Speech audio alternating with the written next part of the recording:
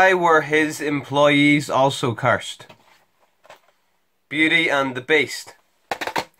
When a Disney prince gives aggro to a witch, she puts a curse on him, turning him into a beast. What? He's an abomination! What? And his employees into animated household objects like clocks and candles. His magic rose is dying, causing him to form a relationship with the first woman he encounters out of desperation. For her part, he seemed less of a tool than the blowhard Gaston did. Worth watching for a kid being a kid for 20-odd years. I've seen Erin, and she is way out of your league. When I go into a bar, I don't go straight for the 10.